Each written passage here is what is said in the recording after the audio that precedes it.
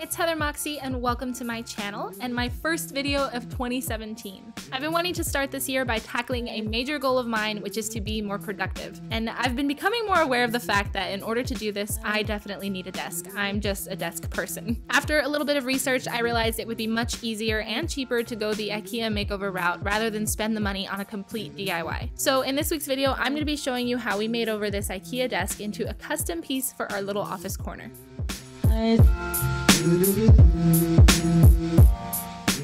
To get started, assemble the desk and begin working before attaching the tabletop. Our desk was assembled before I knew what I wanted to do with it, so I removed all of the items and pulled it away from the wall.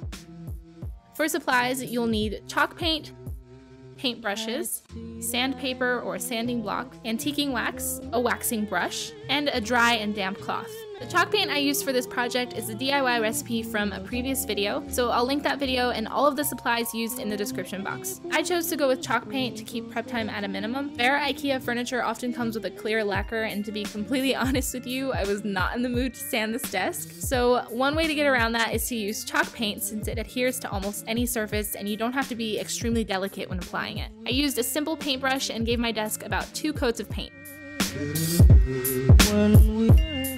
Once you're happy with the paint coverage, you can begin distressing the tabletop. Now, of course, you can skip this step, but most of you know that I'm all for rustic-looking furniture, so I sanded down any areas that would naturally get worn down from years of use. I distressed the corners and a few areas on the surface to give the ridges more definition.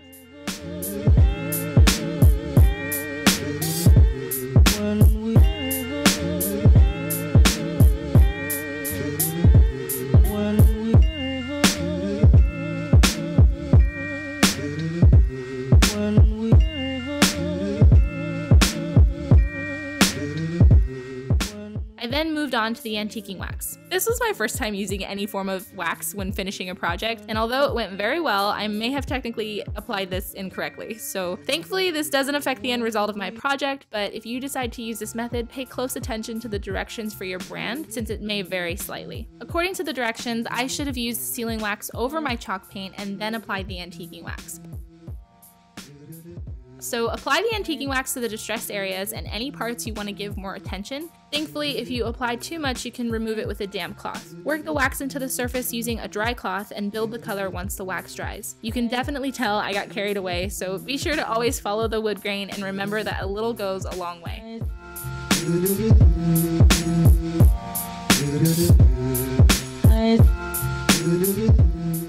After everything's had time to dry, you can seal the finish with a protective top coat or leave as is. Keep in mind what this piece of furniture will be used for. When I was looking into how to use it, a lot of people stated that they didn't think wax was a great idea for things that were going to get used a lot, like dining tables or desks, for instance. And it's mostly just for items that are for decoration, but just keep that in mind when you're finishing it or sealing it, especially if you're not going to be using a glass tabletop. For my desk, I left it out overnight to give everything time to dry, and the next morning we added the glass tabletop. All in, this project totaled just under $180, which is why Ikea is often my go-to store for buying certain types of furniture. If I would have built this desk instead of purchasing it at Ikea, the metal piping and attachments would have taken up a huge portion of my budget. So it's definitely not a cheap project, but for the look that I was going for in the end, I'm very happy with how it came out. So here's to a successful and hopefully very productive 2017. As always, any supplies used along with any helpful links will be in the description box. Don't forget to follow me on Instagram or Twitter at HeatherMoxieDIY to see what I'm up to and any projects that I'm working on. Thank you for watching, and I will see you guys next time. Bye!